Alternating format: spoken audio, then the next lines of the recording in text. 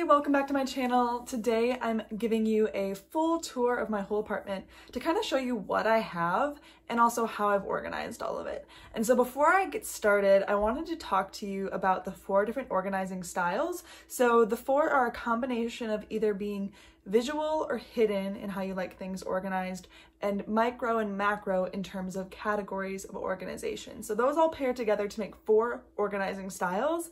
And so I lean towards being a micro organizer and hidden. So I like things in drawers, behind cabinets, in smaller categories. My husband is more of a visual organizer and prefers bigger categories. And so because that's the kind of organization that he can maintain, we've leaned more into that in our house. And so you're gonna see different organization styles around our house. And the organization styles, that's an idea that I got from Cass from Clutterbug. She goes way in depth and can help you specifically based on your organization style once you figure it out. She has tests and stuff like that you can take. Super helpful concept. In this video, you might see organization that you think is unattainable for you, and that's okay. It doesn't mean that you organize any worse, it just means you organize differently. And so I think understanding that everyone organizes in a different way is super helpful. So for example, in a drawer that I have dividers in, if it would work for you to have the same stuff in a drawer but just no dividers, and that's how you can maintain it, great, that's perfect. It means you probably prefer macro categories, and that's awesome. So figure out who you are and lean into that. So the stuff that you're seeing today might not work for you, but I hope that as you see things and as you hear the ways that I'm organizing things, that you learn some tips and tricks for how to organize your space as well. So right when you walk in our house, the bathroom is to the left. Here we utilize lots of hooks. We have 4 bath towels total and then 2 hand towels. One hangs here, the other here.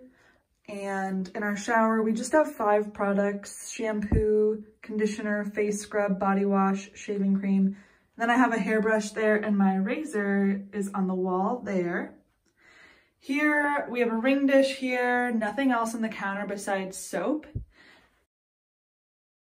Down here we have our 2 extra towels. This is where I keep Lush containers that I'm waiting to recycle. In here are all of our extras.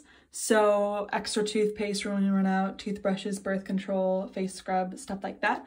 Behind that is extra soap, extra toilet cleaner. Up here are 3 bags. The first one is all of my makeup. The second is all of my nail polish remover, and cotton rounds. And the last has our travel toiletry stuff. Then I have my magnifying mirror, my hair dryer, super easy to grab, extra wipes, extra toilet paper, and our cleaning stuff right here.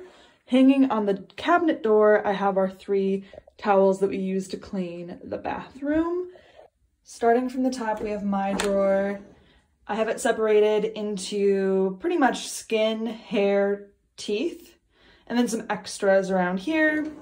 Next, this is all the stuff, these products here in the front I use on my hair. These are all of my tools, and then this stuff goes on my skin.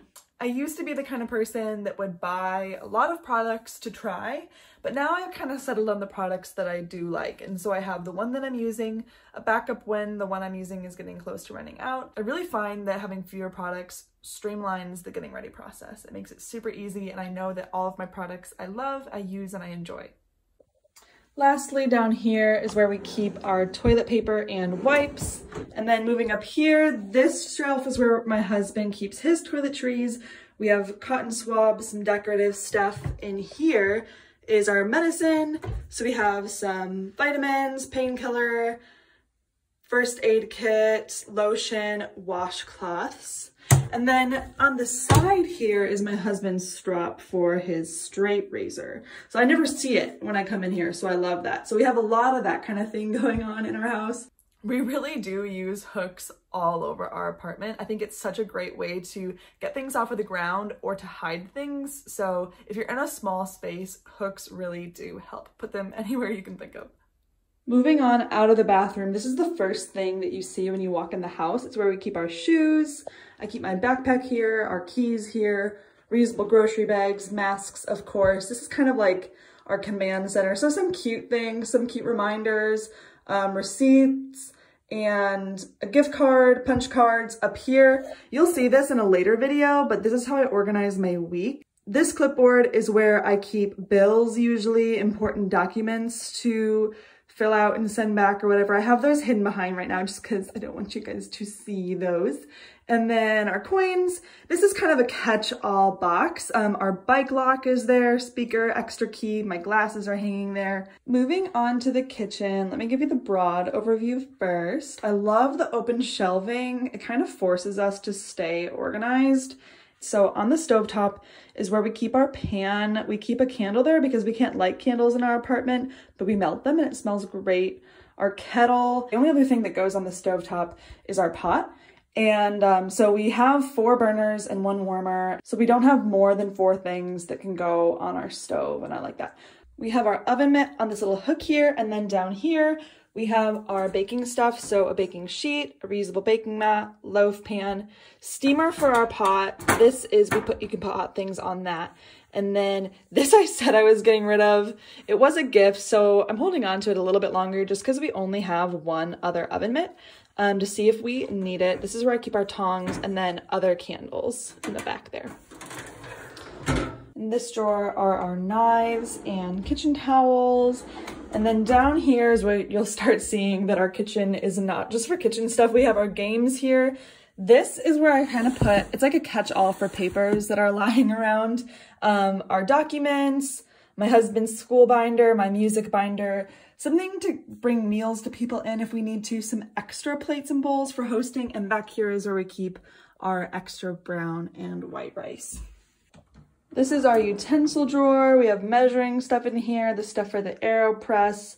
All of our kitchen tools are in this drawer, besides our utensils over here. Technically, we only have a place setting for 5 people, but we also only have 4 plates. We do have those extras, but with all the forks we have, I mean, we have 10 forks, right? So we can host 10 without needing to get extra supplies. Down here, I call this our pantry. We have spices in here, canned goods, our bread, reusable bags, paper bags here for lunches, and then, yeah, all of our spices, peanut butter, honey, and chai, tea mixes, stuff like that. Chocolate, of course. And then down here, this is what I call our office. So yeah, all of our like little everything else pretty much. It's kind of like a junk drawer, but I like to keep mine organized. So yeah, all of our electronic stuff. So in here too, this is the best example of how I am a micro organizer. So yeah, all of my little things in there. And then I love our little tiny dishwasher. It's perfect for us. Our dish rack, this is kind of where our cutting boards live. We don't really have a other good place for them besides just leaning them up against the tile.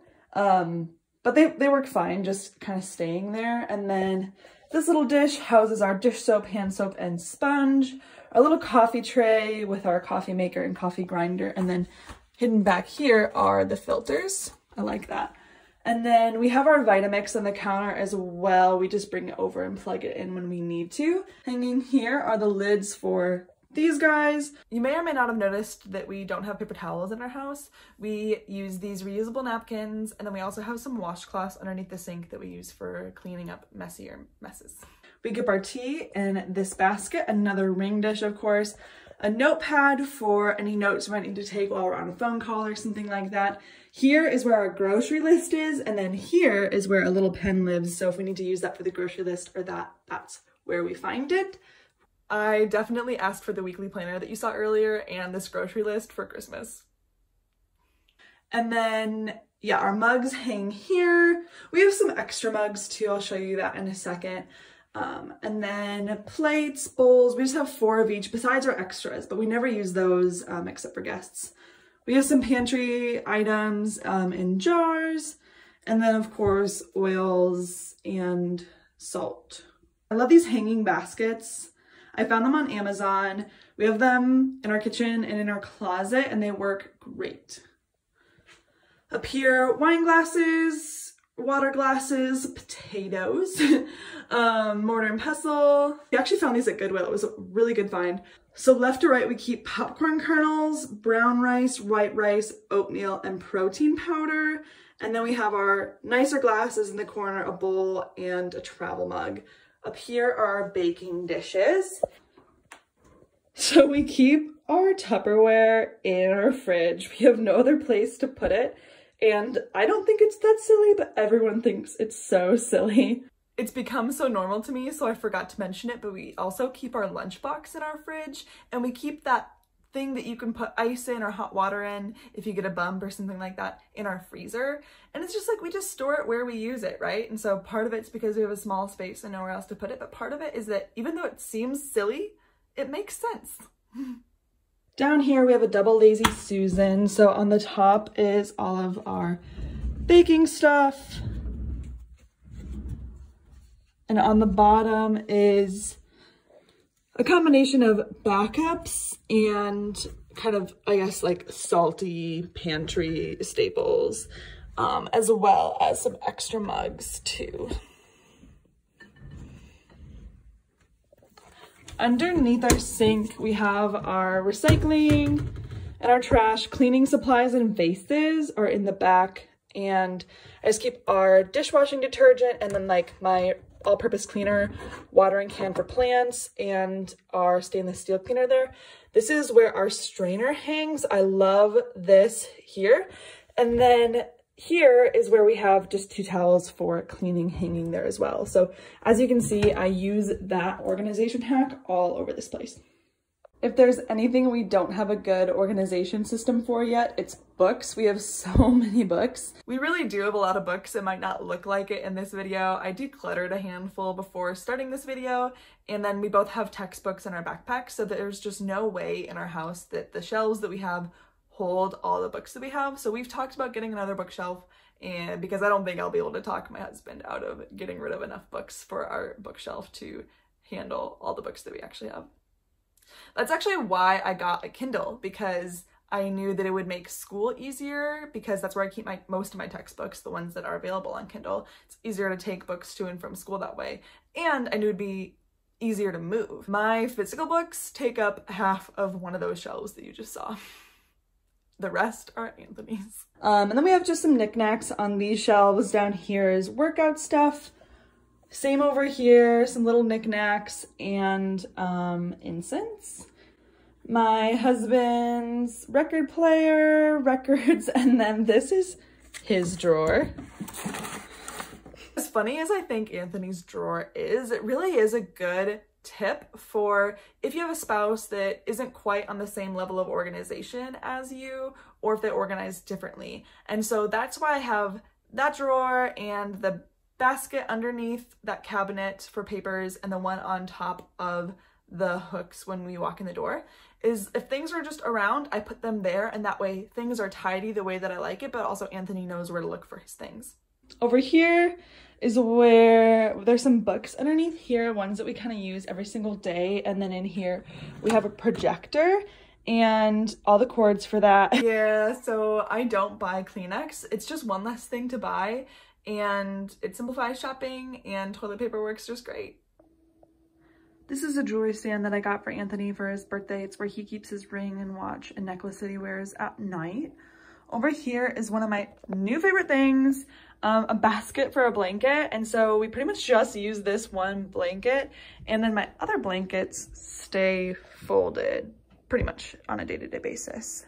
Over here we have our Polaroids hanging. We have a bulletin board for notes, my Polaroid camera, Polaroid pictures, extra little knickknacks, laptop, my husband's Hebrew cards, and this is also where my ring light lives. Moving on to the bedroom, we have a basket here for an extra blanket, and I have a little side table there for my Kindle, and then this side table here too. We do keep a couple books in here. These are kind of the books that we're currently reading, and this big theology book we don't have a better place for. And here, I get kind of our lotions, small little things, my jewelry box, more toilet paper as Kleenex, of course, and some of my husband's journals and stuff there. This is also where my guitar lives. This needs to be hung back up. And then we have a hanging organizer on the back of this door for our coats and robes. Moving into the closet, These are all of our hanging clothes. We use baskets for our undergarments. It works great. I used to fold all of my husband's underwear, but then I learned I could just throw it all in a basket, and that works great, and he doesn't mind at all. Over here, we have some extra shoes of mine, winter gear, and then pants, more books, laundry. You may have noticed that I don't fold things super meticulously, and I have a way that I like to fold everything that I have, but I find that trying to do it perfectly every time is just a little bit too exhausting, and I don't care that much about it. So behind that, we have another door that we use for organization of scarves, sweatshirts, bags, my work apron, and belts. And then this is our back room. So this is our storage area. We have our vacuum, our mop, my wedding dress, some of my husband's skateboards, our bikes. So here's where we keep all the stuff that we're storing.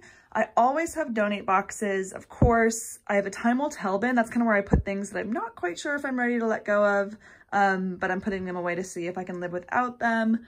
Climbing, bags, Christmas, a bin for Anthony, a bin for me, seasonal and occasional, guest bedding, and camping. Behind that are 2 suitcases and our climbing mat. And then I keep our laundry soap. We have laundry soap sheets and then dryer sheets on top of the dryer. On the side here I have, this is what I cleaned the lint off of the dryer with, and then our laundry bags there. And yeah, down here is where we keep the extra accessories for our vacuum and mop. So this space is my least favorite place in the house, mostly because it's just the storage room, but also because our landlords have some stuff back there, so it doesn't look the way that I would want it to look. But the stuff that I'm talking about, that is all the stuff that belongs to us. What we have isn't perfect, but it works. It's what works for us. It's what we're able to maintain. And I think that's the most important thing, is you have to find the level of clutter, the level of stuff that you can maintain. And I think, you know, could we get rid of more? Yes. Could we keep more? Probably not. I think there's a reason that I declutter so often, because I think I've kind of found the sweet spot of how much stuff I can handle. And then as more things come in the house, it's only a matter of a couple of weeks until I'm getting rid of more. So I think about what you saw today is what I can comfortably manage. And there's even still progress in areas that I want to make. The idea of a clutter threshold comes from Dana K. White. She's brilliant. She talks all about this, so definitely go check her out. Well, that's all. Thank you so much for watching. I hope you enjoyed seeing my home. I hope you learned something. Like this video if you did, subscribe so you can see more videos, and let me know in the comments what organization style you think you are. So